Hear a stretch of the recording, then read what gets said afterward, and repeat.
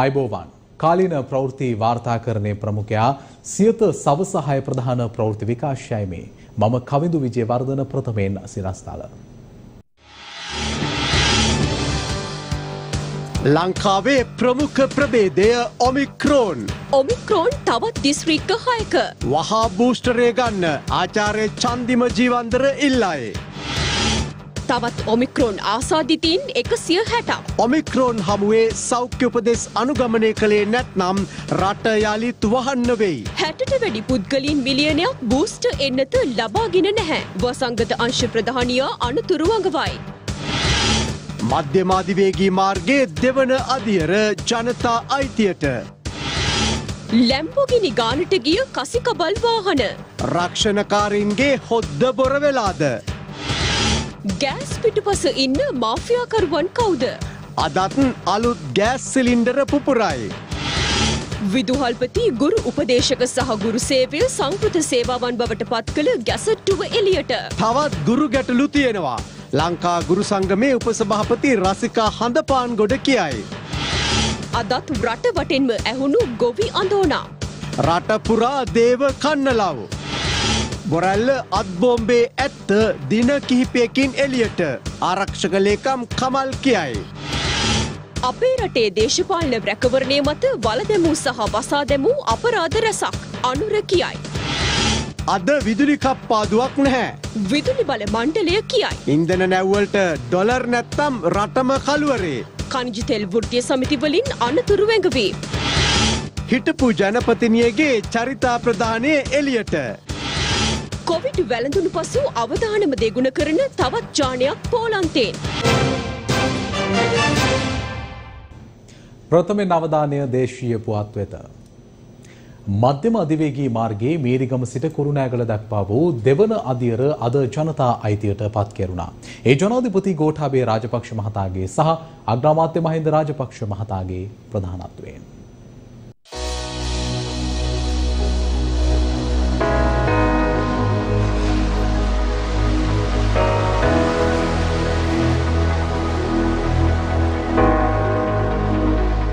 මධ්‍යම අධිවේගී මාර්ගයේ දෙවන අදියර වන මීරිගම සිට කුරුණෑගල දක්වා වූ කොටස අද පස්වරුවේ ජනතා අයිතියට පත් කෙරුණා. ඒ ජනාධිපති ගෝඨාභය රාජපක්ෂ මහතා සහ අග්‍රාමාත්‍ය මහින්ද රාජපක්ෂ මහතාගේ ප්‍රධානත්වයෙන් මහාමාර්ග අමාත්‍ය ජොන්ස්ටන් ප්‍රනාන්දු මහතාද මෙම අවස්ථාවට එක් වුණා. There you go, ladies and gentlemen. We can see the arrival of His Excellency Gotabaya Rajapaksa being welcomed. කපමින් ගරු අග්‍රාමාත්‍යතුමාගේ සහභාගීත්වයත් මේ අවස්ථාවට සිදුව තිබෙනවා. පිළිබඳව අපට සඳහන් කරන්නට අවශ්‍යයි. ගරු ජනාධිපතිතුමාට මේ ගෞරව දක්වන මීරිගම සහ යාවට ප්‍රදේශවාසී මංපෙත් තනන රටේ උතුරු දකුණු පාලමක් සංකේතවත්ව විවෘත කරන්නට පුළුවන්කමක් ලැබෙන මේ මාර්ගයේ අභිමානයයි. Paksha, President of the Democratic Social Republic of Sri Lanka. වගේම මේ මධ්‍යම අධිවේගී මාර්ගය ඉදිකිරීම වෙනුවෙන් එවක ජනාධිපතිවරයා ලෙස මුල්ගල තබමින් අද අග්‍රාමාත්‍යවරයා විසින් දැන් විශේෂ භාර අමාත්‍ය ජොන්ස්ටන් ප්‍රනාන්දු අමාත්‍යවරයාද ඇතුළු පිරිසගේ සහභාගීත්වයෙන් යුතුවයි මේ අධිවේගී මාර්ගය මෙලෙස විවෘත කරනු ලැබුවේ. මේ ජයසක් පෙරහඬ මැද්දේ මේ ගුවනට මුසු වෙන වෛවර්ණ අලංකාර බැලුම් මේ සියල්ල සහිතව බොහොම අභිමානයෙන් යුතුව අපි රටට ප්‍රකාශ කරන්නේ. A lot of colorful balloons moving into the air and they're making their way to the Sri Lankan drummers and dancers, and now we're going to see the vehicles approaching the toll gates. වත්මන් ජනාධිපතිතුමා පෙරමුණු ගනු ලැබුවා. යනුව විශේෂ භාර අමාත්‍යවරයා මධ්‍යම අධිවේගයේ දෙවන අදියර විවෘත කරමින් මීරිගම අන්තර් හෝමාරුවෙන් පළමු ප්‍රවේශ පත්‍රය ලබාගත් ජනාධිපති ගෝඨාභය රාජපක්ෂ මහතා සහ අග්‍රාමාත්‍ය මහින්ද රාජපක්ෂ මහතා ඇතුළු පිරිස කුරුණෑගල දක්වා ගමන් ආරම්භ කළා. His Excellency Gotabaya Rajapaksa President, and also driven by Honorable Namal Rajapaksa. And this is how they are obtaining the first ticket, together with the Honorable Prime Minister Mahinda Rajapaksa, the second phase of the Central Expressway. අධිකරු ජනාධිපතිතුමන් දැන් මේ කුරුණෑගල මීරිගම මාර්ගයේ විවෘත කිරීම සනිටුවන් කරමින් පළමු ගමන සඳහා දැන් මේ මාර්ගයේ ටිකට් පත ලබාගෙන ප්‍රවේශ වුණා.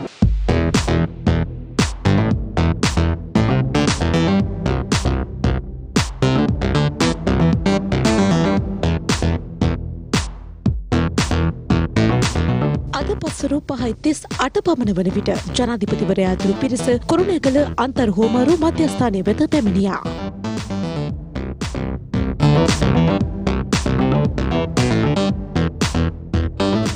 මේ මොහොතේදී LVS වීරපන් මහත්මයා අධ්‍යක්ෂ විභාග මාර්ග සංවර්ධන අධිකාරිය එතුමන් අතිගරු ජනාධිපතිතුමන් වෙත ඒට අදාළ ටිකට් පත ලබා දෙනවා මාර්ගය භාවිත කිරීම වෙනුවෙන් මේ අධ්‍යක්ෂ විභාග මාර්ග සංවර්ධන අධිකාරිය LVS වීරපන් මහත්මයා වෙන්න ටිකට් පත පිළිගන්නවා. ඉන්නතුරු මුදල් ගෙවීම ලබලා දැන් ජොන්සන් ප්‍රනාන්දු අමාත්‍යතුමන් සාමාන්‍ය රාජපක්ෂ අග්‍රාමාත්‍යතුමන් නිම ස්ථානෙ පිටිනවා. දැන් ඔවුන් පැමිණීමට නියමිතයි ප්‍රධාන සභාගෘහය වෙත මේ ප්‍රධාන උත්සවයට.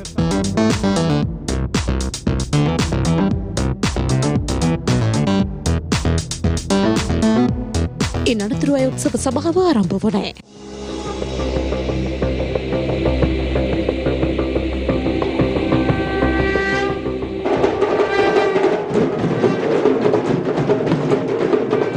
නමෝ තස්ස භගවතෝ වරහතෝ සම්මා සම්බුද්දස්ස.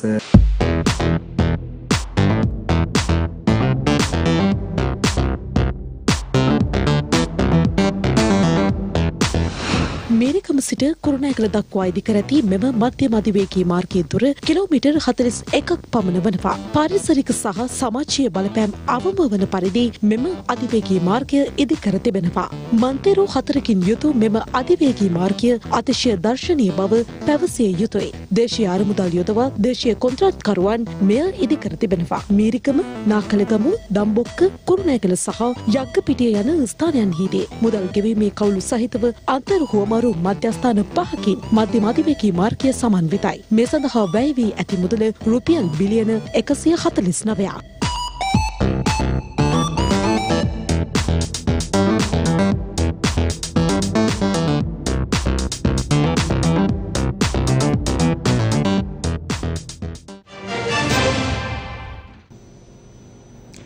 ඔමික්‍රෝන් වෛරසය ආසාදනය වූ තවත් රෝගීන් 160 දෙනෙකු අද තහවුරු වුණා.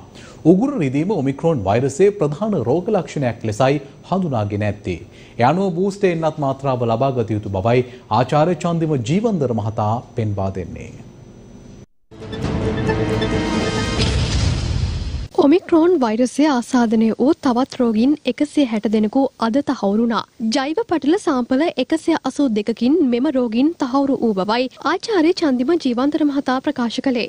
අපි බලාපොරොත්තු වුණා වගේම ඔමික්‍රෝන් ප්‍රභේදයේ ලෝකයේ අනෙකුත් තැන්වල වගේම ලංකාවේ ප්‍රමුඛතම ප්‍රභේදය බවට පත්වීම පවතිනවා. කියන්නේ බහුතරයක් වාර්තා වුණේ අපි කියන ඩිපාචර් පැසෙන්ජර්ස්. කියන්නේ ලංකාවෙන් පිට යනකොට කරපු පරීක්ෂණ මගින් තමයි වාර්තා වෙලා තියෙන්නේ. මේ රෝගීන් වාර්තා වෙලා තියෙන දිස්ත්‍රික්ක තමයි ප්‍රධාන වශයෙන් කොළඹ, ගාල්ල, මාතර, නුවර, ගම්පහ සහ ත්‍රිකුණාමල කියන දිස්ත්‍රික් වලින් පැමිණි රෝගීන්ගෙන් තමයි වාර්තා වෙලා තියෙන්නේ. ඉතින් අදහස් වෙනවා රටේ විවිධ ප්‍රදේශවල පැතිරීමක් තියෙනවා කියන එක. ඒ වගේම තමයි මේකෙදී අපි මේ විශේෂයෙන්ම ඔමික්‍රෝන් ප්‍රභේදයේ ලෝකේ ගත්තාන් පස්සේ දැනට අපි හඳුනාගෙන තියෙන ලෝකේ පුරාවට අණු ප්‍රභේද 3ක්. ඒකට අපි කියනවා BA1, BA2 සහ BA3 කියලා. ඉතින් මේ අණු ප්‍රභේද තුනෙන් අපි ලංකාව තුළ මේ ප්‍රධාන අණු ප්‍රභේද දෙකම හඳුනාගත්තා. BA1 සහ BA2 කියන එක. BA1 කාණ්ඩයෙන් අපි 139කුත් BA2 කාණ්ඩයෙන් 17කුත් හඳුනාගත්තා. ඉතින් මේ අණු ප්‍රභේද ගත්තාන් පස්සේ මේ වගේ පොඩි වෙනස්කම් තියෙනවා. එකක් තමයි අපි දන්නවා රෝග ලක්ෂණ වශයෙන් ගත්තාන් පස්සේ විශේෂයෙන්ම ගඳ සුවඳ නොදැනීම කියන එක ඩෙල්ටා ප්‍රභේදයට සාපේක්ෂව මේකේ අඩු බවක් තියෙනවා. විශේෂයෙන්ම ඔමික්‍රෝන් ප්‍රභේදය ආශ්‍රිතව ආසාදනය වෙච්ච බොහොමයක් දෙනාට මේ උගුරේ අමාරුව ප්‍රමුඛ රෝග ලක්ෂණයක් විදිහට දක්නට ලැබුණා. ඉතින් ඒක තමයි දැනට මේ රෝග ලක්ෂණ සම්බන්ධයෙන් යම් වෙනස්කම් සම්බන්ධයෙන් අපිට දැනට වාර්තා වෙලා තියෙන්නේ. දැනට භාවිතා කරන එන්නත් මගින් පවා දරුණු රෝග තත්ත්වයන් නැති වෙන එක නවත්තන්න හැකියාවක් තියෙනවා. විශේෂයෙන්ම ගත්තොත් අපි එක මාත්‍රාවක් විතරක් ලබා ගත්තොත් ඔමික්‍රෝන් ප්‍රභේදයේ ආශ්‍රිතව රෝගය හැදිලා රෝහල්ගත වෙන එක 54කින් අඩු වෙනවා. මාත්‍රා දෙකම ලබාගෙන සති 24 කාලයක් අතර පරාසයේදී ප්‍රතිශක්තිය ඒ තමගේ ඇඟේ තියෙන ප්‍රතිශක්තිය නිසා ඔමික්‍රෝන් ප්‍රභේදයේ මගින් රෝහල්ගත වීම 64ක් දක්වා අඩු වෙනවා. සති 25 පැන්නාන් පස්සේ කියන්නේ සාමාන්‍ය මාස 6ක් පැන්නාන් පස්සේ ඒ ආරක්ෂාව 44 දක්වා අඩුවීමක් තමයි දැනට තියෙන දත්ත වලින් වාර්තා වෙන්නේ. එතන මේ අනිත් පුද්ගලයෙක්ට මාස 6ක් විශේෂයෙන්ම ගියාන් පස්සෙත් බූස්ටර් ඩෝස් එකක් ලබා ගත්තාම මේ ප්‍රතිශක්තිය රෝහල්ගත වීමට එරෙහිව 83% දක්වා වැඩි වෙනවා කියන තමයි දැනට වාර්තා වෙලා තියෙන්නේ. ඩෙල්ටා රෝගයට සාපේක්ෂව ඔමික්‍රොන් ප්‍රභේදය රෝග පැතිරිවීම 3.2කට වඩා වැඩි වේගයකින් පැතිරෙනවා කියලා තමයි දැනට වාර්තා වෙලා තියෙන ඒ දත්ත විශේෂයෙන්ම එංගලන්තයේ ආශ්‍රිත තමයි වාර්තා වෙන්නේ. විශේෂයෙන්ම ඔමික්‍රොන් ප්‍රභේදයේ ඇතුල් වීමත් එක්ක රට තුළට අපි හරියට ක්‍රියාමාර්ග කාලීනව ගත්තේ නැත්නම් ආයිසරයක් මහා වාදි වසංගත තත්යකටපත් වෙලා නැවතත් අපි මේ ළඟා කරගත්ත හැම දෙයක්ම ආයි පාසල් වැහිලා විශ්වවිද්‍යාල වැහිලා දෛනික ජීවිතේ විශාල වශයෙන් අඩාල වෙලා අර්බුදකාරී තත්යකට යනවා. ඒකේ ඊටත් වඩා වැදගත්ම දේ තමයි මරණ වැඩිවීම. තව මිලියනයක් ඉන්නවා ජනතාව අධි අවදානම් කට්ටිය, කියන්නේ නිදන්ගත රෝග තියෙන 60ට වැඩි කට්ටිය තවම මේ වර්ධක මාත්‍රාව ලබාගෙන නැහැ. මොවුන්ට කියන්න තියෙන්නේ දවසක් හෝ පැයක්වත් පරක්කු කරන්න එපා. තමුන්ගේ ප්‍රමාද කරන දවස තමුන්ගේ ජීවිතේ ඉදිරියේදී ජීවත් වෙනවද නැද්ද කියන මේ තීරණාත්මක සාධකය වෙන්න පුළුවන්. ගෑස් යට සැඟවුණු මාෆියාවක් ඇති බව අප නිරන්තරයෙන් සඳහන් කළා. ඉතිහාසයේ කවදාවත් නැති ආකාරයට සිදුවන ගෑස් ආශ්‍රිත පිපිරීම් ඇත්තටම අසාමාන්‍යයි. ලිට්‍රෝ සුරැකීමේ සභාපති නලින් සමන්ත මහතා ඒ බව ඊයේ තහවුරු කළා. ඇත්තටම මේ මාෆියාව කුමක්ද? ලංකාවේ ගෑස් අලෙවි කරන්නේ ප්‍රධාන සමාගම් දෙකයි. ඒ ලාබ් සහ ලිට්‍රෝයි. ලිට්‍රෝ යනු සම්පූර්ණයෙන්ම රජයට අනුබද්ධිත සමාගමක්. සම්පූර්ණ ගෑස් අධිකාරිය ඇත්තේ මේ සමාගම් දෙක සතුවයි. පසුගිය වසරේ සිට තමයි මේ සමාගම් ජනතාවට හරියටම ගෑස් පෙන්වන්න පටන් ගත්තේ. ඒ ගෑස් මිල ඉහළ දමමින් සහ පුපුරන ගෑස් අලෙවි කරමින් සිදුවුණු අනතුරුත් සමගයි. ගෑස් අනතුරු ඉතිහාසයේ කෙටියෙන් සැලකීමේදී යම් යටිකූට්ටු ගේමක් ඇති බව ඉතා සරලව පැහැදිලි වනවා. 2019 වර්ෂයේදී අනතුරු 78යි. 2020 අවුරුද්දේ අනතුරු 31යි. පසුගිය වසරේ අනතුරු 847යි. 2021දී ලිට්‍රෝ සමාගම වෙළඳපළට නිකුත් කළ සිලින්ඩර ගණන ලක්ෂ 28යි. ඉන් 797ක්ම ආශ්‍රිතව අනතුරු වාර්තා වුණා. ලාබ් සමාගම සිලින්ඩර 2,80,000ක් වෙළඳපළට ලබා දුන්නා. අනතුරු 50යි. වත්මන් සභාපති තෙෂාර ජයසිංහ මහතා ප්‍රවෘත්ති සාකච්ඡාවකදී ප්‍රකාශ කළේ හිටපු සභාපති අනිල් කොස්වත්ත සහ ගෑස් ගිවිසුමක් අතර මාෆියාවක් තිබූ බවයි. හිටපු සභාපති අනිල් කොස්වත්ත මහතා ඒ චෝදනා ප්‍රතික්ෂේප කළා. ඔහු පවසන්නේ වත්මන් සභාපති තෙෂාර ජයසිංහ හා ගෑස් මාෆියාවක් ගැනයි. ඇත්තටම ගෑස් සිලින්ඩරය හරහා වසරකට රුපියල් කෝටි 300කට වැඩි මුදලක් කාගේ හෝ සාක්කුවට යනවද කියලා ප්‍රශ්න කරන්නයි අපේ මේ සූදානම. මේ වන විට ඕමාන් ට්‍රේඩින් සමාගම හා ලිට්‍රෝ සමාගම අතර තමයි ගෑස් ලබා ගැනීමේ ගිවිසුම පවතින්නේ. මේ ගිවිසුම පෙබරවාරි 28 වනදා අවසන් වීමට නියමිතව තිබෙනවා. අපේ මේ කතාව 2005 වර්ෂය දක්වා ඈතට ගෙන යා යුතුයි. 2005 වර්ෂයේදී අපේ රටට ගෑස් ආනයනය කර ඇත්තේ ෂෙල් ජාත්‍යන්තර ඊස්ටර්න් ට්‍රේඩින් ආයතනය මගිනුයි. 2005 වර්ෂයේදී මෙට්‍රික් ටොන් එකක් සඳහා වරාය සහ රක්ෂණ ගාසු ලෙස ගෙවා ඇත්තේ ඩොලර් 45යි. 2008දී එක්වරම වරාය හා රක්ෂණ ගාස්තු ඩොලර් 146ක් දක්වා ඉහළ යනවා. දැන් බලමු 2016 සිට 2018 දක්වා. ලිට්‍රෝ සමාගමට ගෑස් සපයන්නේ ෂෙල් ගෑස් සමාගම. එවිට වරාය හා රක්ෂණ ගාස්තු ඩොලර් 58යි. දැන් ගෑස් දෙන්නේ ඕමාන් ට්‍රේඩින් සමාගම. වරාය හා රක්ෂණ ගාස්තුව ඩොලර් 106ක් ලෙස අසාමාන්‍ය ආකාරයට ඉහළ දමා තිබෙනවා. ලිට්‍රෝ සමාගමේ දල මාසික ගෑස් ආනයනය මෙට්‍රික් ටොන් 30000ක් වෙනවා. ටොන් එකකට දල වශයෙන් වරාය හා රක්ෂණ ගාස්තු ඩොලර් 48ක් වැඩිපුර එකතු වෙලා. ඒ කියන්නේ මුලින් ගෙව්වේ මෙට්‍රික් ටොන් එකකට වරාය හා රක්ෂණ ගාස්තු ඩොලර් 58යි. දැන් 106යි. වැඩිවීම ඩොලර් 48ක්. දල වශයෙන් වැඩිපුර ගෙවන මුදල ඩොලර් මිලියන 1.5ක් විතර වෙනවා. නැත්නම් රුපියල් වලින් නම් කෝටි 30ක්. ඒ කියන්නේ මාසෙකට රුපියල් කෝටි 30ක්. වසරකට රුපියල් කෝටි 360ක් විතර. ඇත්තටම මේ ගනුදෙනුව යහපාලන රජයේ සිටම සිදුවන්නක් බවයි පැවසිය යුත්තේ. දැන් නැවත මේ ගෑස් ගිවිසුමේ ටෙන්ඩර් කැඳවන්නේ නැතිවම දීර්ඝ කරන්න බලපෑමක් තියෙනවා. මේ ගෑස් ආශ්‍රිත පිපිරීම් සංයුති වෙනස් කිරීම සියල්ල පිටුපස ටෙන්ඩර් සහ කොමිස් ගනුදෙනුවක් ඇති බව බැලූ බැල්මට පේන්න තියෙනවා. ඇත්තටම රජයේ මේ පිළිබඳව වහා සොයා බැලිය යුතුයි. සංයුතිය වෙනස් කිරීමේ සිට සියලු කාරණා සැලසුම් සහගත අපරාධසේ සලකා අධිකරණය හමුවට ගෙන යා යුතු බවයි අපේ විශ්වාසය. අදත් ගෑස් ආශ්‍රිත පිපිරීම් වාර්තා වුණා.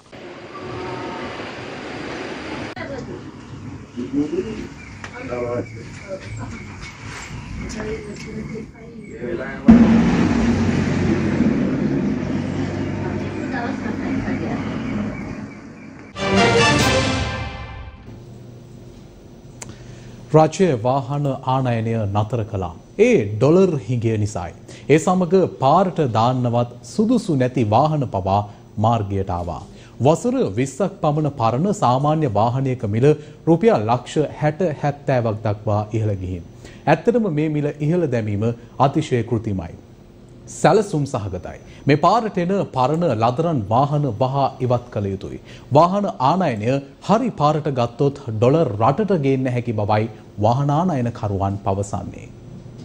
රජය අත්‍යවශ්‍ය වන්නේ නැති බහණ්ඩ ආනයනය සීමා කළා. නැතහොත් යම් කාලයකට නතර කළා. වාහන ආනයනයත් වසර 2කට පමණ තහනම් කර තිබෙනවා. ත්‍රිරෝද රථයේ යතුරු පැදියේ සිට අති සුකෝපභෝගී වාහනවලටත් ඒ නීතිය ක්‍රියාත්මකයි. මේ සමග අපේ වාහන වෙළඳපොළට කුමක්ද සිදු වුණේ? රුපියල් ලක්ෂ 150කට තිබුණු වාහනයක අද මිල රුපියල් ලක්ෂ 350කට වඩා ඉහළ ගිහින්. රුපියල් ලක්ෂ 50කට තිබුණු වාහනයක දැන් මිල රුපියල් ලක්ෂ 100ක් පැනලා. මෙය අතිශය කෘත්‍රිම මිල ඉහළ දැමීමක්. මේ ආකාරයට කිසිසේත්ම වටින්නේ නැති ගණන්වලට පරණ වාහන මිල ඉහළ දැමීම සැලසුම් සහගතයි. ඒ පිටුපස සමහර කාසෙල්කරුවන් ඉන්නවා. මේ කෘත්‍රිම මිල ඉහළ දැමීම නිසා රක්ෂණ වෙළෙන්දන්ට නම් ගජවාසී. රුපියල් ලක්ෂ 150ක වාහනයක සාමාන්‍ය රක්ෂණ මිල වුණේ රුපියල් 1,90,000ක් පමණයි. නමුත් දැන් ඒ පරණ වාහනයම මිල කරන්නේ රුපියල් ලක්ෂ 300කට විතර. එවිට රක්ෂණයත් ඩබල් වෙනවා. අඩුම ගානේ ලක්ෂ 3.5ක විතර රක්ෂණයක් ගෙවන්න ඕනේ. මීට පෙර අලුත්ම ත්‍රිවිල් එකක මිල වුණේ රුපියල් ලක්ෂ 10ක් පමණයි. ඉන් රුපියල් ලක්ෂ 5ක්ම රජයට ගෙවූ බදු. දැන් අලුතින් ත්‍රිරෝද රථ ගෙන්වන්නේ නැහැ. අද පරණ ත්‍රිරෝද රථයක් රුපියල් ලක්ෂ 7-10ත් අතර මිලකට ඉහළ ගිහින්. ඇත්තටම ඩොලර් නැති බව සත්‍යයක්. ඒ නිසා වාහන ආනයනයේ සීමා කරන්න වූ බවත් අප පිළිගන්නවා. නමුත් රජයට ඩොලර් අවශ්‍ය වෙලාවක ඒ සඳහා වන සමහර නිවැරදි මාර්ග සලකා බලන්නේ නැත්තේ ඇයිද යන්න ප්‍රශ්නයක්. ජපානයේ ශ්‍රී ලංකා වාහන අපනයනකරුවන්ගේ සංගමය පසුගිය කාලේ අපූර්ව යෝජනාවක් කළා. ඒ පිටරට ඉන්න ඩොලර් තියෙන අයට අපේ රටට ඩොලර් එවලා ඩොලර් වලින් බදු ගෙවලා වාහන ගෙන්වන්න අවසර දෙන්න කියලා. ජපානයේ ශ්‍රී ලංකා ව්‍යාපාරිකින්ගේ සංගමේ සභාපති ජගත් රාමනායක මහතා ඒ යෝජනාව රජයට ඉදිරිපත් කළා. පිටරට මුදල් තියෙන බොහෝ අය ඉන්නවා. ඒ අයට අවශ්‍යයි වාහනයක් රටට එවන්න. ඒ වාහනවලට බදු සහ ගෙවීම් ඩොලර් වලින්ම කරන්න පුළුවන්. රටට ඩොලර් ගේන්න තියෙන හොඳම ක්‍රමයක් මේක. වාහන ගෙන්වීමේ ප්‍රශ්නෙත් යම් දුරකට එමගින් අවසන් වෙනවා. එහිලා වත්මන් මහ බැංකු අධිපති අජිත් නිවාඩ් කබ්‍රාල් මහතා දැක්වුවේත් ඉතා යහපත් ප්‍රතිචාරයක්. එය හොඳ යෝජනාවක්. ඒක වාහන මිල අඩු කිරීමට හොඳ රුකුලක් වෙන්න පුළුවන්. අපිට ආදායමත් ලැබෙනවා. විදේශ විනිමයත් ලැබෙනවා. ඒ වගේම රටට අලුත් වාහන ටිකකුත් එනවා.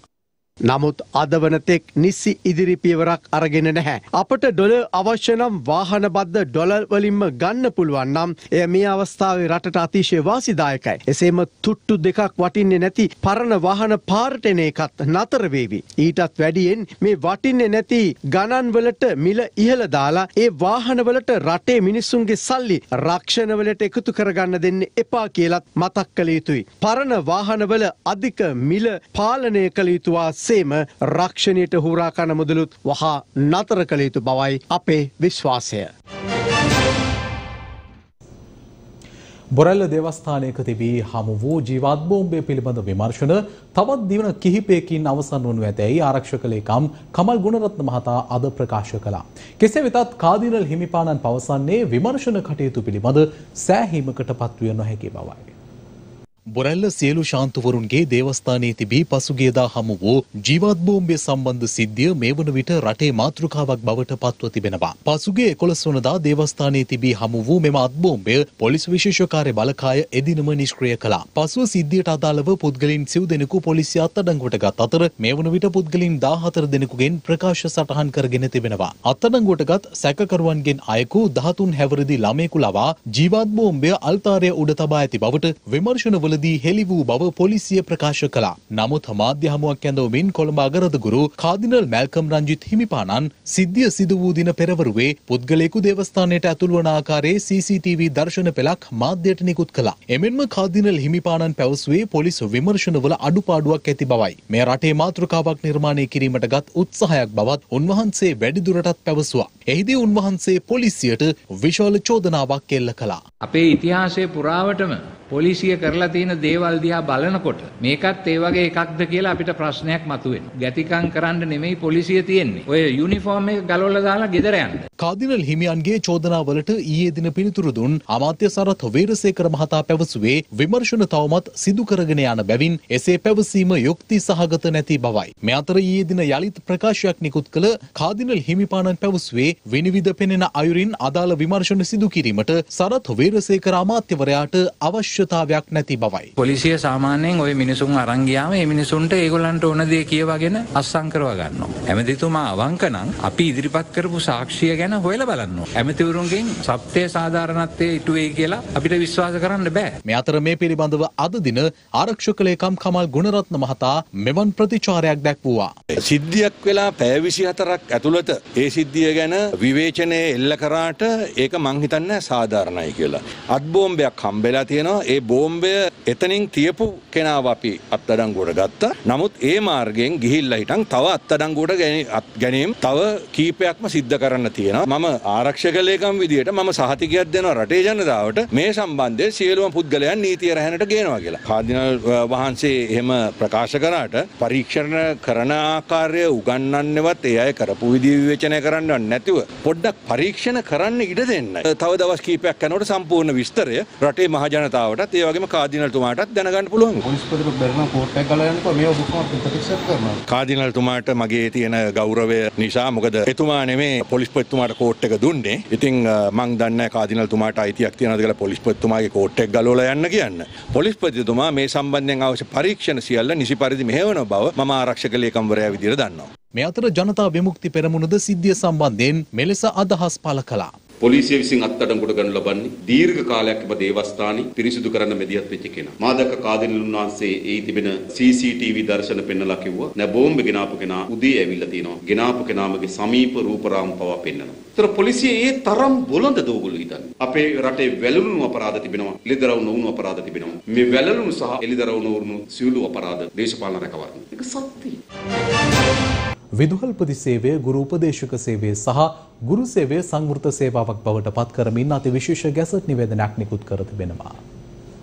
වසර 20ක් පුරා පැවති ගුරු විදුහල්පති වැටොප් විෂමතාවයට විසඳුම් ඉල්ලා පසුගිය වසර පුරා ගුරු විදුහල්පති සංගම් රැසක් වෘත්තීය ක්‍රියාමාර්ගයක නිරත වුණා. එය ගිය වසරේ ජූලි මාස සිට පාසල් ඉගැන්වීම් කටයුතු වලින් ඉවත් වීමෙනුයි. පසුව මේ සම්බන්ධයෙන් සොයා බැලීමට අමාත්‍ය අනුකමුටුවක් පත් කරනු ලැබුවා. ඒ මහින්ද අමරවීර, ඩලස් අලහප්පෙරුම, විමල් වීරවංශ සහ ප්‍රසන්න රණතුංග යන අමාත්‍යවරුන්ගේ ප්‍රධානත්වයෙන්. එහිදී අමාත්‍ය අනුකමුටුවේ නිර්දේශ සලකා බැලූ රජය ගුරු විදුහල්පතිවරුන්ගේ වැටොප් වැඩි කිරීමට අවශ්‍ය මූල්‍ය ප්‍රතිපාදන වෙන් කිරීමට පසුගිය අයවැයෙන් තීරණය කළා. එමෙන්ම අමාත්‍ය අනුකමිටුවේ නිර්දේශ අතර ගුරු විදුහල්පති සේවය සංවෘත සේවාවක් බවට පත් කළ යුතුය යන්න නිර්දේශ වී තිබුණා. මෙහිදී යම් සේවාවක් සංවෘත සේවාවක් කළ විට එම සේවාව වෙනම සලකා බලා වැටුප් සහ වෙනත් වරප්‍රසාද සම්බන්ධයෙන් තීරණය කිරීමේ හැකියාව පවතිනවා. ඒ අනුව විදුහල්පති සේවය ගුරු උපදේශක සේවය හා ගුරු සේවය සංවෘත සේවාවක් බවට පත් කරමින් අතිවිශේෂ ගැසට් නිවේදනයක් නිකුත් කර තිබෙනවා. අධ්‍යාපන අමාත්‍යාංශ ලේකම් මහාචාර්ය කපිර පෙරේරා මහතාගේ අත්සනින් යුතුව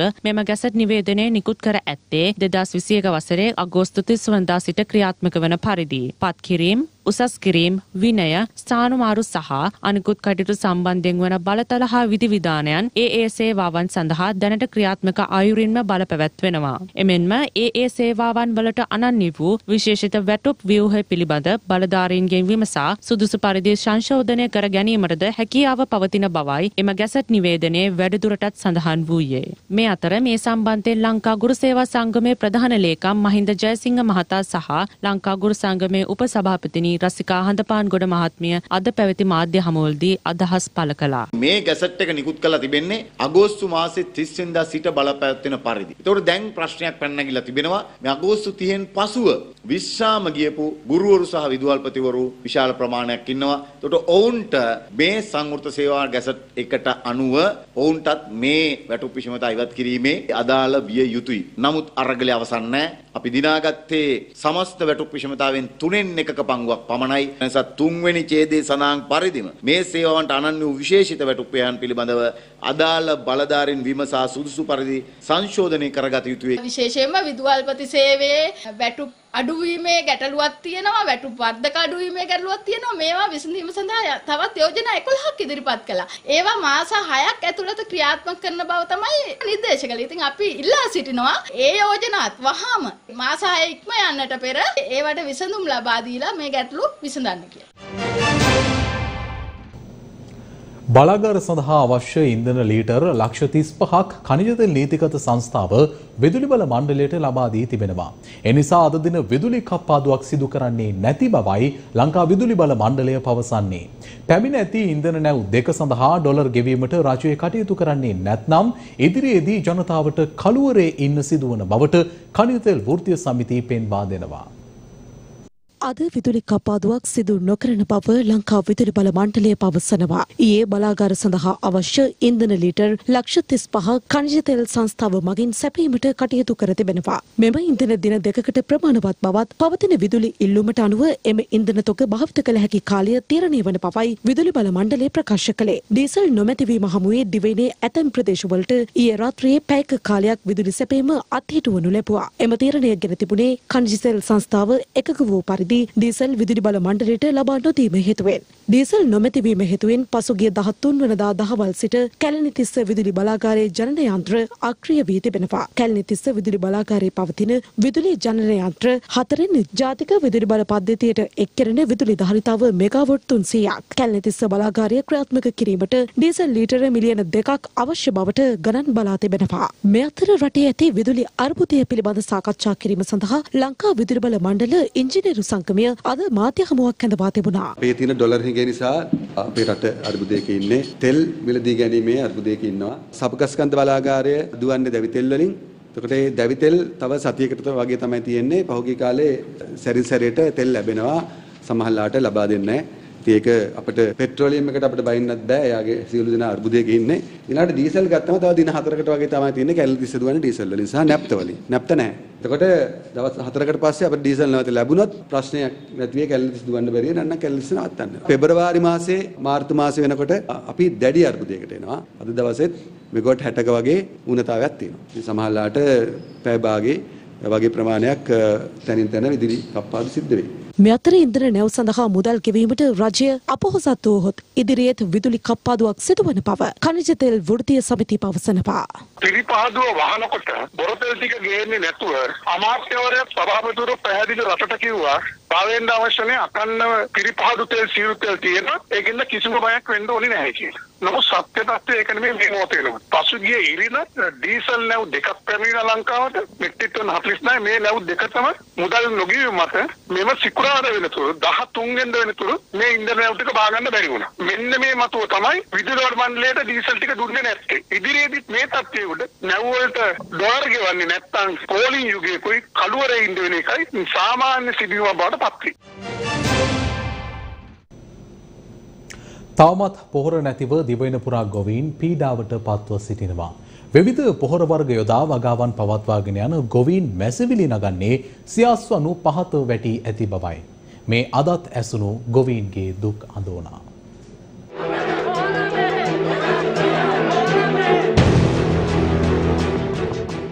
පොහොර නැතිව තවමත් දිවයින පුරා ගොවීන් පීඩාවට පත්ව සිටිනවා.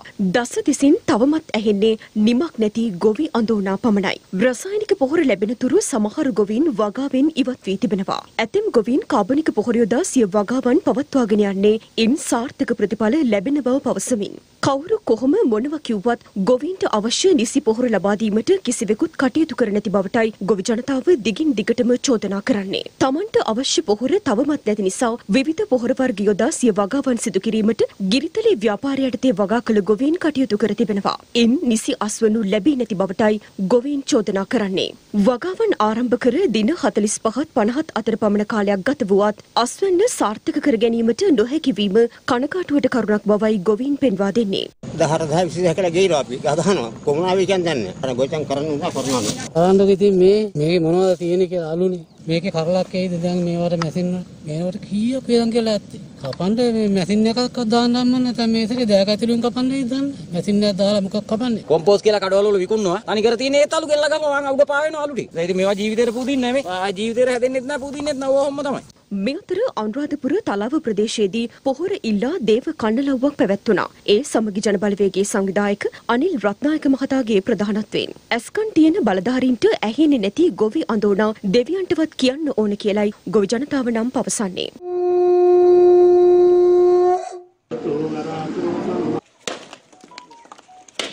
මේ වෙලාවේ කොන්දේසි එපා. ගොවියා අන්තාතර වෙලා ඉන්නේ. කන කර ආභරණ සියල්ල උකස් කළා. කුමුරු උකස් කරලා. දැන් කුමුරු 140කට වඩා උතුරුමැද පළාතේ පොලි කඩකඩ උකස් කරලා තියෙන්නේ. ඒවා බේරා දෙන්න කටයුතු කරන්න කියන කාරණාවත් එක්ක අපි කියනවා මේ ගොවිතැන් පාළුවේ ඒවට වගා වන්දිය කොන්දේසි විරහිතව දෙන්න කියන එක අපි මේ ආණ්ඩුවට බල කරලා කියනවා.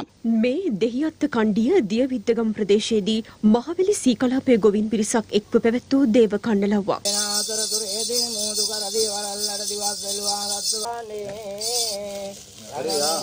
ගොවීන් අදාළ බලධාරීන්ගෙන් ඉල්ලා සිටින්නේ ගොවිතැන තවත් විනාශ කරන්නේ නැතිව අවශ්‍ය පොහොර ලබා දෙන ලෙසයි.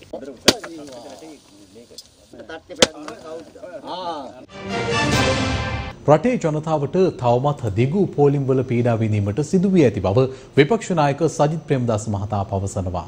ලෝකයේ ඇති සියලුම පෝලිම් අද වන විට අපේ රටේ දක්නට ඇති බවයි විපක්ෂ නායකවරයා පෙන්වා දෙන්නේ. ඒකාංක සන්තුරේ පැවති ජන හමුවකට එක්වෙමින්.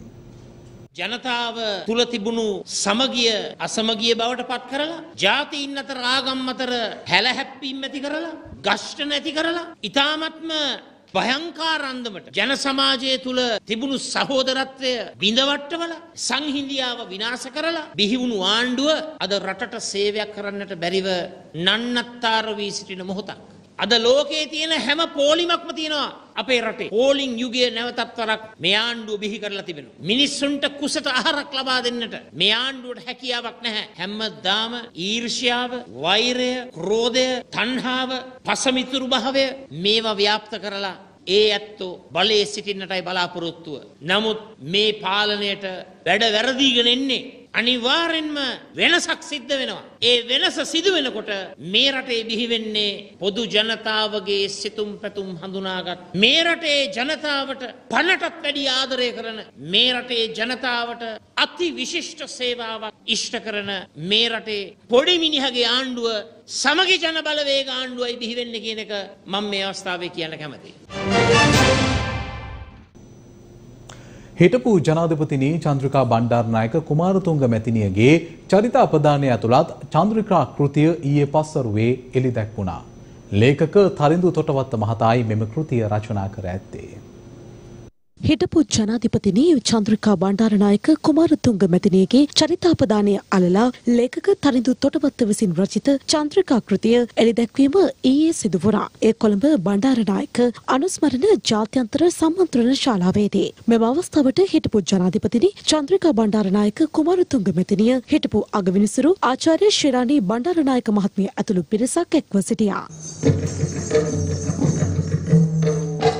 Now officially handing over the biography authored by Tharindu Tharindu himself, along with the chairman of Sarasavi Publications, will hand over.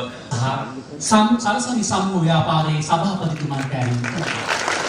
It's now the most beautiful words of the evening. ඒ වගේම මහාචාර්ය සුනිල් ආරියරත්නයන් ඕනෑම කෙනෙකුගේ ජීවිතයේ Taman අගය කරන, ඊටාම ගරුත්වයෙන් සලකන පරමාදර්ශී චරිත තියෙනවා. අපි දැනුවත්ව හෝ නොදැනුවත්ව අගය කරන පුජ්‍යලයන් අපි හැම කෙනා තුළම ජීවත් වෙනවා. ඒක අපි බාහිරව පිළිගන්න සමහර වෙලාවලට අකමැති වුණත් අපේ අභ්‍යන්තර මානසිකත්වයේ ඇතුලේ ඒ අදහස තියෙන බව ඒකාන්ත සත්‍යයක්. චන්ද්‍රිකා කුමාරතුංග මැතිණිය කියන්නේ ශ්‍රී ලාංකිකයන් නොදන්නා චරිතයක් නෙමෙයි. එතුමිය රටට ජාතිර ලබා දුන් මෙන්ම රටෙන් උකහාගත් ප්‍රතිභාව මතින් නැගී සිටිය අපූර්ව චරිතයක්. ඒ චරිතයේ සුවිශේෂී ලක්ෂණය වෙන්නේ එතුමිය දේශපාලනයට සම්බන්ධ වීමත් එක්කම Tamanට Tamanගේ ජීවිතය කියලා දෙයක් එතුමියට අහිමි වීම. මේ පොතේ අන්තර්ගතය වෙන්නේ චන්ද්‍රිකා කියන අති සුවිශේෂී චරිතය. චිත්‍රය කියන්නේ මනසේ ප්‍රතිබිම්බය කැන්වසයක හෝ කඩදාසියක සටහන් කිරීමයි. චිත්‍ර ශිල්පියෙකුගේ සුන්දර මනස කැන්වසයක හෝ කඩදාසියක් ඔස්සේ සටහන් කිරීම දසදහස් ගණනකගේ සිත් සතුටු කරවනවා. එවන් අපූර්ව චිත්‍ර ප්‍රදර්ශනයක් මේ දිනවල පැවැත්වෙනවා. ඒ සුන්දර සිත්තරා එස්.එච්. සරත් මහතාගේ චිත්‍ර ප්‍රදර්ශනයයි.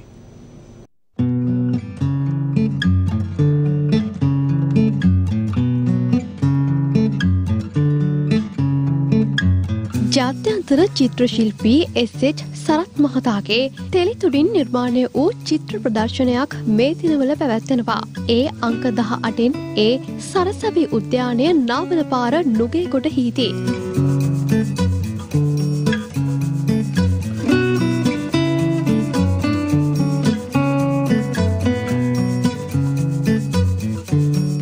ඉතා වර්ණවත් වූ නිර්මාණ රැසකින් මෙම ප්‍රදර්ශනය සමන්විතයි. ලබන 31 වනදා දක්වා ඔබටත් මෙම නිර්මාණ රස විඳීමේ හැකියාව පවතිනවා. ඒ පෙරවරු 10 සිට පස්වරු 5 දක්වායි. මේ කාලයකට චිත්‍ර ප්‍රදර්ශන 100කට අධික ප්‍රමාණයක් ලෝකේ රටවල් කිහිපයක ප්‍රදර්ශනය කරලා තියෙනවා. ඒක පුද්ගලික ඊළඟට ලංකාව වෙනුවෙන් සහභාගී වෙලා තියෙනවා ජාත්‍යන්තර චිත්‍ර ප්‍රදර්ශන වලට. මගේ චිත්‍ර දැනටත් UN ගැලරියේ නිත්‍ය ප්‍රදර්ශනයේ තියෙනවා. ඒ වගේම ලෝකේ ගොඩක් රටවල මගේ චිත්‍ර රෙක්රැස් කරගෙන තියෙනවා. ඊළඟට මගේ ගොඩක් රටවල චිත්‍ර අගය කරන බොහෝ පිරිස ඉන්නවා ලංකාවේ සහ ඒකට චිත්‍ර එකතු කරගෙන රස විඳිනවා. දැන් තවත් පුවත් කිහිපයක් කෙටියෙන්. දැරණියගල ඉලුප්තැන්න ප්‍රදේශයේ පස් කැපීමට එරෙහිව ජනතාව මීට පෙර විරෝධතාවයක නිරත වුණා. ඒ ජල උල්පත් සහ නායෑම් සිදුවිය හැකි බව පවසමිනුයි. තාවකාලිකව මෙම පස් කැපීම නතර කළද නැවතත් එය ආරම්භ කළ ඇති ආකාරය දක්නට ලැබුණා. දැරණියගල ප්‍රාදේශීය සභාව මීට දැඩි ලෙස විරුද්ධ වුවද භූවිද්‍යා හා පතල් කාර්යාංශයේ මෙම තීරණය ගෙන ඇති බවයි වාර්තා වන්නේ. ගාල සමුපකාර රෝහලේ නව රෝහල් පරිශ්‍රයෙහි සත්මහල් ගොඩනැගිල්ල ඉදිකිරීමට මුල් ගල තැබීම සිදු කෙරුණා. ඒ වැවිලි කර්මාන්ත අමාත්‍ය වෛද්‍ය රමේෂ් පතිරණ මහතාගේ ප්‍රධානත්වයෙනුයි. ගාල සමුපකාර රෝහලට වසර 60ක් සපිරීම නිමිත්තෙනුයි මෙම ඉදිකිරීම සිදු කරනු ලබන්නේ. යාපනයේ සිට කොළඹ බලා කේරළ ගංජා කිලෝග්‍රෑම් 250කට වැඩි ප්‍රමාණයක් ප්‍රවාහනය කළ සැකකරුවෙකු අත්අඩංගුවට ගෙන තිබෙනවා. සැකකරු ලොරි රථයේ පිටුපස ඉතා සූක්ෂම ලෙස මෙම කේරළ ගංජා තොගය සංගවා ඇති අතර ඔහු යාපනයේ කීරමලේ ප්‍රදේශයේ පදිංචිකරුවෙක් බවයි වවුනියාව ඊරට පෙරියකුළුම පොලිසිය පවසන්නේ. උඩුනුවර පමුණුව ශ්‍රී ජයසුමනාරාම විහාරස්ථානයේ ලේදන්දිමේ වැඩසටහනක් පැවැත්වුණා. රජයේ පවුල් සෞඛ්‍ය සේවා සංගමයේ සභාපතිනි දේවිකා කොඩිතුවක්කු මහත්මියගේ ප්‍රධානත්වයෙනුයි මෙම ලේදන්දිමේ වැඩසටහන පැවැත්වුණේ. ඊට දුක හඳුනන අපි සංවිධානයේද දායක වී තිබෙනවා. සති අන්ත දීර්ඝ නිවාඩුවත් සමග ශ්‍රී පාදයේ කරුණා කිරීමට විශාල වන්දනාකරුවන් පිරිසක් දුම්රියෙන් පැමිණෙන බව හැටන් දුම්රිය ස්ථානාධිපතිවරයා පවසනවා. මෙලෙස දුම්රියෙන් පැමිණෙන වන්දනාකරුවන්ව නල්ලතන්නිය දක්වා රැගෙන යාමට දිවා රාත්‍රී විශේෂ ලංගම බස් සේවාවක්ද ක්‍රියාත්මක කර තිබෙනවා. මඩකලපුව කිරන් මුහුදේ දියනාමින් සිටි සිසුන් 7 දෙනෙකුගෙන් දෙදෙනෙකු රැල්ලට ගසාගෙන ගොස් තිබෙනවා. මෙසේ ගසාගෙන ගිය සිසුන් දෙදෙනාගෙන් එක් අයෙකුගේ සිරුර සොයාගෙන ඇති බවයි වාර්තා වන්නේ. අනෙක් සිසුවාගේ සිරුර සොයා ගැනීමට නාවික හමුදා සෝදිසි මෙහෙයුම් ක්‍රියාත්මකයි. සියත ප්‍රධාන ප්‍රවෘත්ති විකාශයමින් නිමාවට පත්වනවා. වැඩිදුර තොරතුරු සඳහා පිවිසෙන්න www.siyathanews.lk අපගේ වෙබ් පිටුව වෙත. අප යාලිත් හමුවන්නේ රාත්‍රී 9:35 අපගේ ප්‍රවෘත්ති විකාශයෙන් ඔබට සුවදායි සන්ධ්‍යාවක්.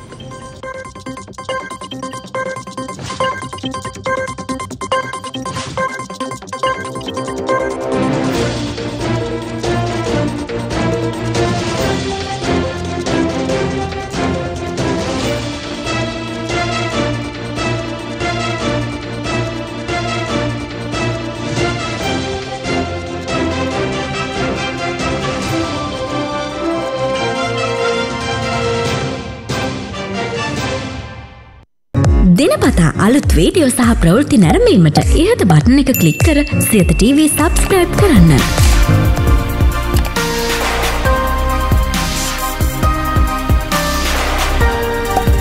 අලුත් වීඩියෝ ගැන මුලින්ම දැනගන්න මෙම සීනුව ක්ලික් කරන්න.